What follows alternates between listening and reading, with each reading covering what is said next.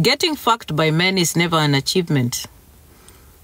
Having an orgasm is something that you can get even without men. So your obsession with men and the idea that men are some kind of trophy, or having a man by your side or getting fucked is something that makes you better than other men. I'm sorry. So I'm just trying to explain to you your history and why you choose to attack people's vaginas and anuses, including my own mother's. I'm sorry my mother did not have a background of violence, and she did not get to experience the things that you went through. And I'm sorry you had to go through the things that you went through. We all have some shit in our lives. We all have experienced men and their violence and what they can do to us, our bodies and our minds. But the levels of what men can do to us when it comes to violence is what differs, is what makes us different. So for you, I think the effects were deeper. And by God, I honestly do hope that you get the help that you need. It is not normal. I hope that you get the help that you need, you know. And the saddest bit is like when I look at you, sometimes when I listen to the things that you say, and you talk about you being brilliant, and you talk about you being chosen, and you talk about you being at a place where that you know things, that you're wise.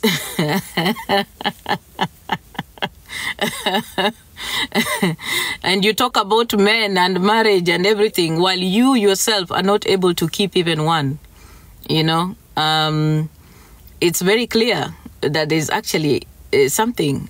Your iniquities are very ajar. You know, you're not in any place to talk about anybody and men and how good you are.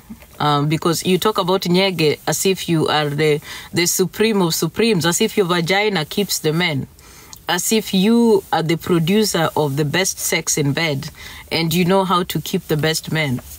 While it's very clear you've also failed in that area, you know. I would hope that with all your prowess, with all your exposure, you are going to be bringing us people who are of value and telling us, you know, that we would look at a partner of yours and have something good to say about it. Unfortunately, your obsession with the penis only ends up putting you in a place where you fuck poor men, you fuck gigolos. And like I said, your obsession with the penis, okay, is making you so desperate that you even lack the skill to choose the men that are supposed to be good for you. So it's something that is going to be, you know, it's like a cycle, you know. So I've been trying to look at the good qualities of even of the men, or even the good qualities of your life and the people that you have around you, to see if there's anything beautiful I can even talk about or pick on. But every time I see crass, I see low class, I see desperation. I see a person that hasn't even experienced love herself. It's very clear you never really got to experience true love. Not just from men, even right from home. Because your behavior, your character is just very, very clear, you know. You are looking, you did not get that love. I think the home setting where you grew up, apart from it being a setting of poverty, I think also it was a setting where there was violence, because it's so clear in your behavior. And now that you choose to talk about siblings, you don't want me to talk about your family and your siblings. I'm going to be respectful to you, because at least I know that there is a boundary I shouldn't touch. Because if we're going to talk about people and the people that need help, look back into your family. Look at the people that need help in your family. Don't look into my family. I believe my family is in a very, very, very better place than yours. If you go to my home, you'll find very many toilets. People can actually go there. If you go to my home, you'll find bedrooms and beds where people can sleep. There is a huge difference. So my family is not in a place where your family is. And in my family, we never grew up in poverty. We got to know about poverty after my mom's death, okay? So my mom's death is what made us understand poverty. We grew up in wealth. All through our lives, we were people who grew up in wealth. I was born in Hurlingham. We were all born in Hurlingham in Nairobi Hospital. You did not get to experience that, okay? So the wealth is something that is kind of new to you right now, and you're experiencing money right now for the first time since you were born. So imagine experiencing money now, plus the trauma that you have from your work, from your work as a sex worker, and the violence that men have meted against you. That combination is what is making you behave like a maniac and a lunatic in this platform. Now, as a person who understands your mindset and how low class or crass you are, I think it's important that you don't think and never ever be mistaken, even for one day, that you can understand me, okay? You are not in any place to understand me. You never be. Izo matusi zako, they really don't mean anything to me, because me, I don't need to see you. When I'm coming for you, Nyako, I'm going to come for you properly. And mimi sita kutusi. I will make sure that you will forever remember the name Diana Rose Atieno. You talk about the names, the noise here on TikTok, ati unaongea noise. No, the only reason why you really cannot give credit to anybody is because you think all the credit belongs to you. You think that everything on TikTok and every money, every dime, every gifter, every person on TikTok is a person that you're supposed to be cajoling, manipulating, and having under the palm of your hands. Okay? This platform is wide. Everybody is supposed to be here. People are supposed to be thriving in this platform. This platform does not belong to you. This platform is not yours. I do not think that your family has anything, any shares on TikTok. You don't. So I'm sorry, you are starting a war, and I'm gonna tell you very well. Maybe you don't know. Because haukukuwa umeambiwa, I'm going to put for you screenshots about what is happening to your account on TikTok. And I'm telling you very clearly, Mimi Diana, I am the one that reported your accounts to TikTok. And it has been a process, and TikTok has been updating me on where they are every day. Each and every day, at least once a week, they get to tell me, because it is a whole investigation. It is not, Atty, it is just about you, Atty, your account was being reported for Matusi. No. It is a whole investigation that involves wire fraud about what you did in Dubai with Rosso and the rest. If you don't know, let me inform you now. That's the truth that Atty does not want to tell you.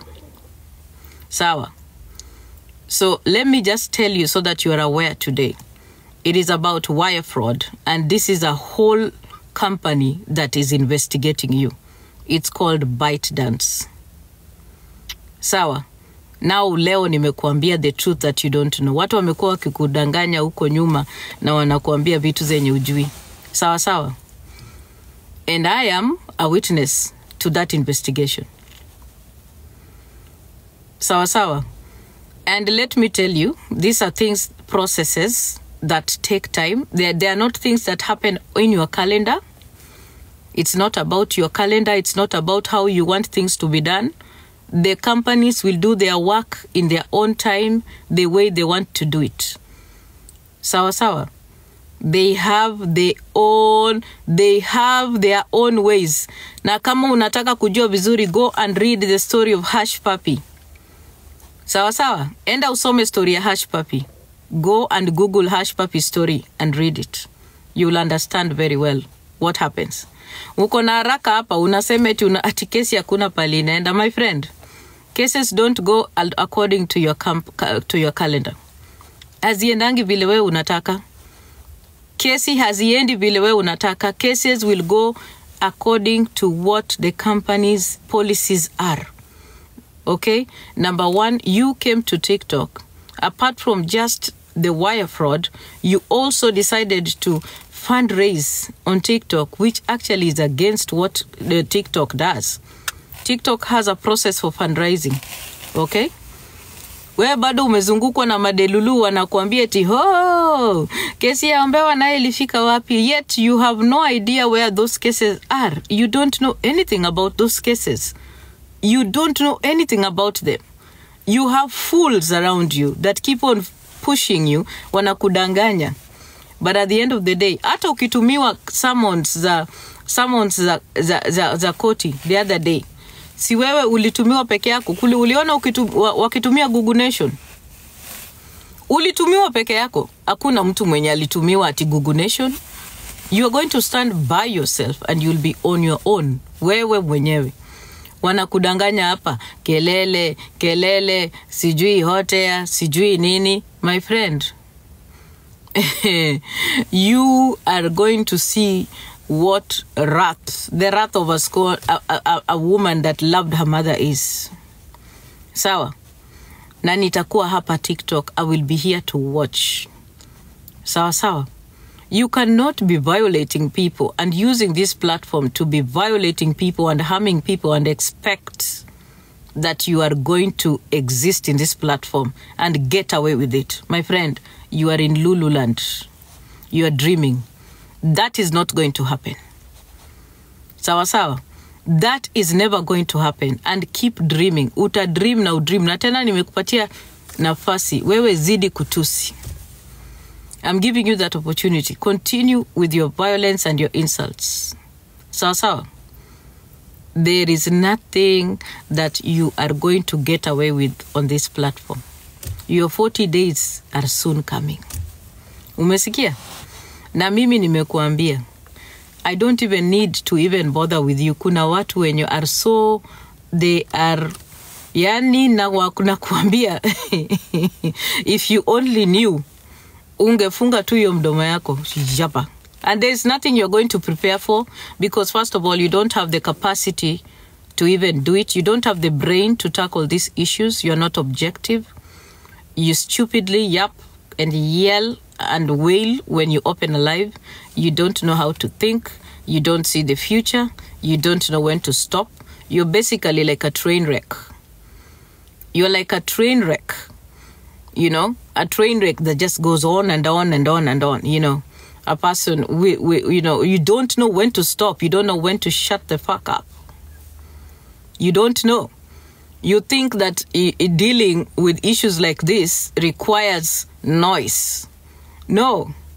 You don't make noise when you're dealing issues like this. And first of all, you can't even afford a lawyer. You couldn't even have a lawyer for your case in Kenya. You don't even know it's important. You disrespect everything and everyone, even authorities. You do. So you think that, I heard you one time talking about you being in Germany. I should have sued you in Germany. Come on, don't be foolish. Why would I sue you in Germany and you're fundraising for a CBO in Kenya? Are you stupid?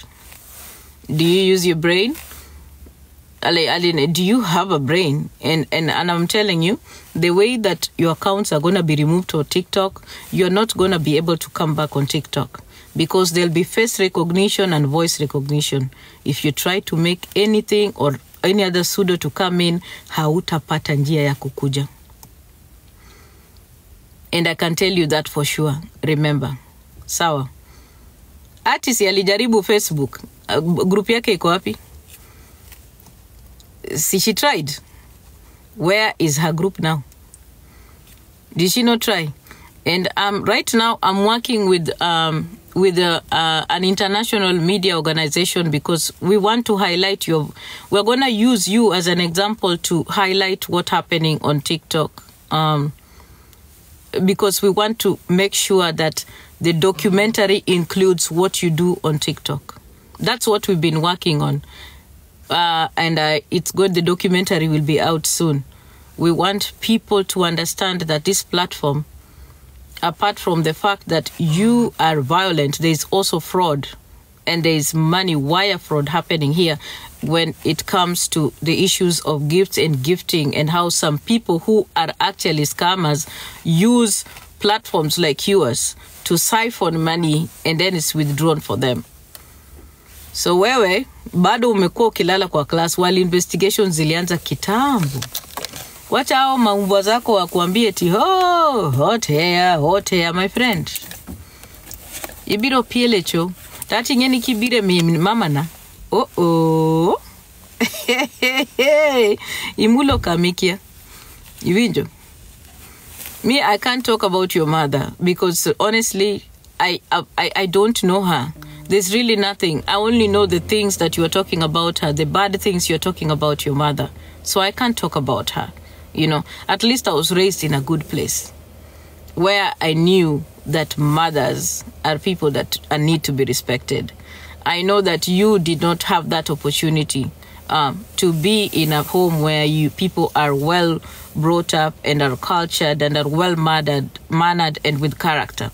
So I know that you don't recognize that fact. You never really don't. So it's okay. And I hope that you do find that opportunity to be the best mother, you know, at the end of the day. Unaelewa. So you keep on attacking Nelly. Nelly is an adult. I believe she can defend herself. If she wants, she can cry on a live.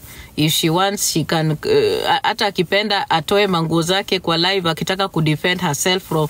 If Nelly wants to mourn for her mother, she can mourn for her mother the way that she wants. Unasikia? If she's a business person mwenye anauza samaki, anaweza ku defend business yake the way that she wants, because that is her business. She has every right to defend it the way that she was. Unajua? Akitaka kufungua live mumtumie gifts ni sawa, akuje alie, that is also okay.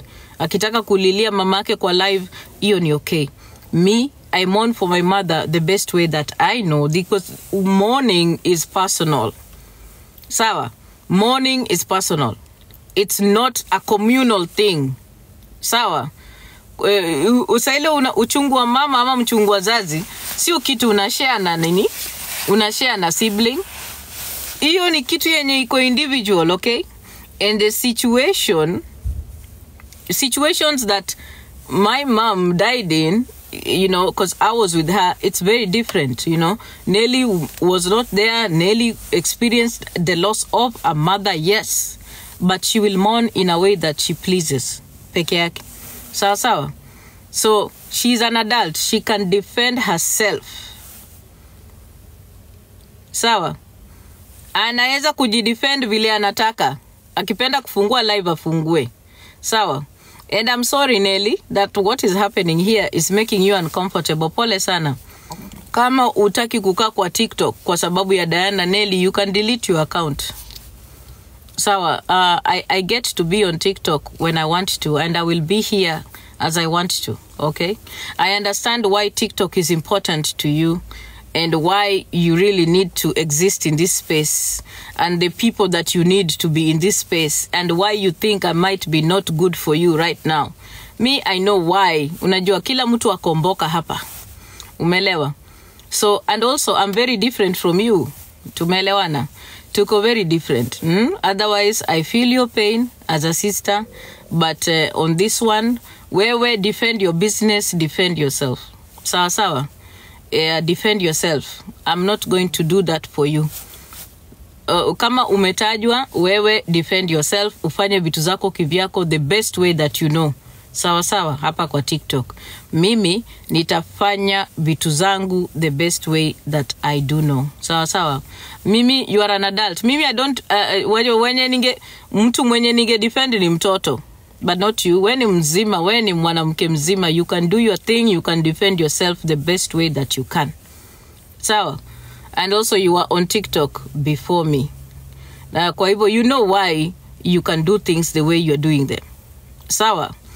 Hivyo ndo vile iko. Mimi mwenyewe moving forward, because nimesikia umekuja ukalia kwa live ukasema maneno mengi, I want to give you your peace.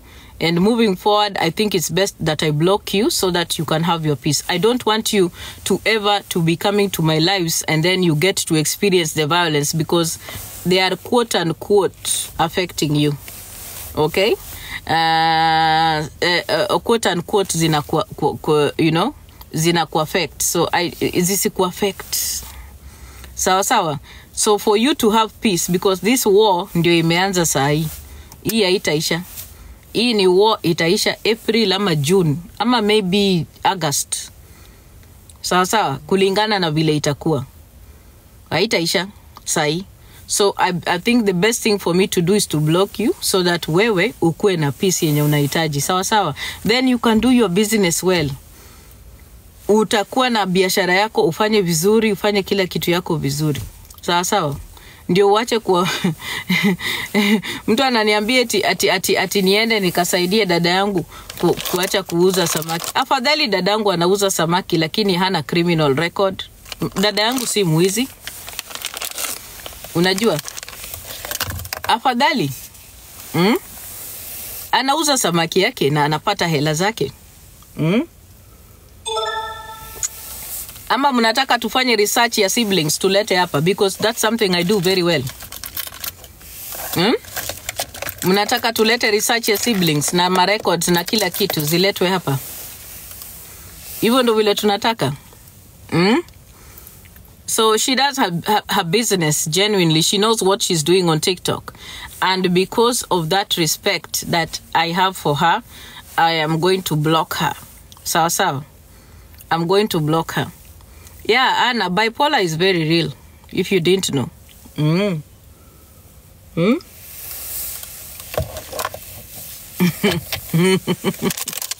Tumeingia kwa siasa ya TikTok sasa. We are in for it. Sawa. So that is the thing is, that is it. So whatever love you want to call it. But I choose to block you now so that you can have your peace that you want on TikTok. And also, I'm kindly requesting you to stay out of my business. If you want to mourn for our mother, mourn for her. You are okay. Ukitaka kumourn, ufungue live, magifts ziingie, ni sawa. Ukitaka kuenda kutoa manguo mahali kwa barabara, ama ukuje watu nasikia unasema ulishikwa sijui na nani, that is okay. Wewe, do your thing the way you want to do it. But on this, I want you to stay away from this business completely. Sawa.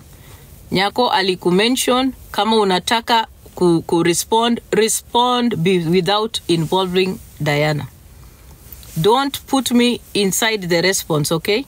I have never asked you to defend me anywhere. Never. Sijawahi kukuuliza kunidefend anywhere.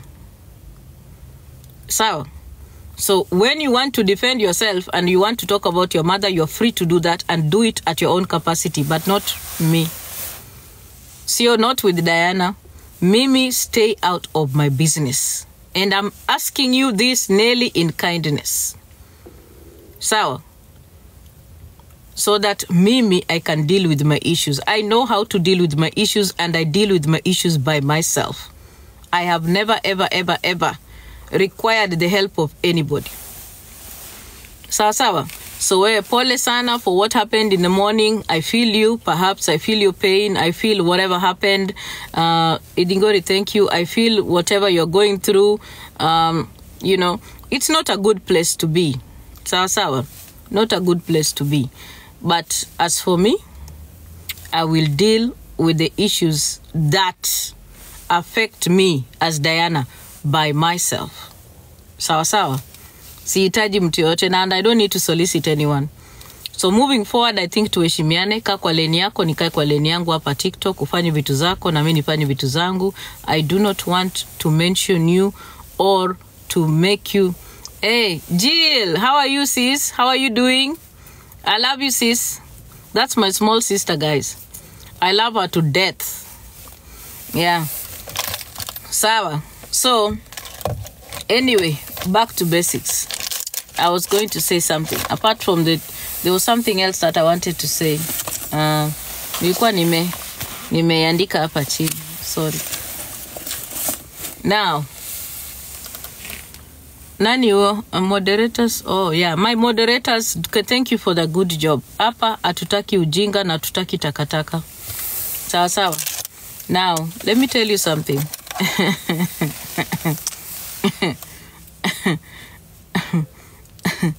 What?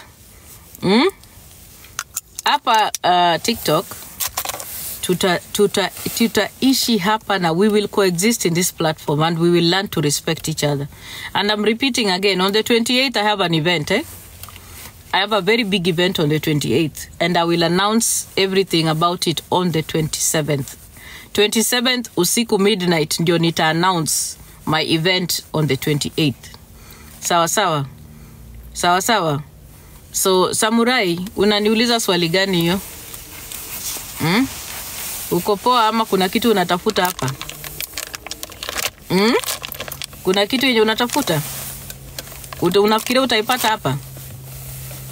You think you're gonna get it here? Now, on the issue of Atty, let me tell you guys, for Mildred Atty Owiso, the war between me and her, hiyo ni yangu na yeye na bado tutaendelea. The war will continue na tutaendelea as it has started. As long as Anani mentioned, as long as she's talking about me, as long as she's trying to talk and put people to sit on platforms to talk about me, bado nitakuwa na yeye. Anytime she talks, I will talk. Sawa sawa. Anytime she opens her mouth, I will respond, because that is what you do with bullies. You don't allow bullies to sit back. Like the way, that's what I did today in the morning when she was lying and saying eti yeye ha record watu, yet she records people. Yeye ndio the biggest recorder of people hapa kwa TikTok, ni yeye ndiye ana record watu kushinda mtu yote. So ilikuwa ninafaa kuleta chai ya nani? Where is one of my moderators jamani? Moderator wangu mmoja ako wapi? Nataka kuchezesha recording nyingine hapa.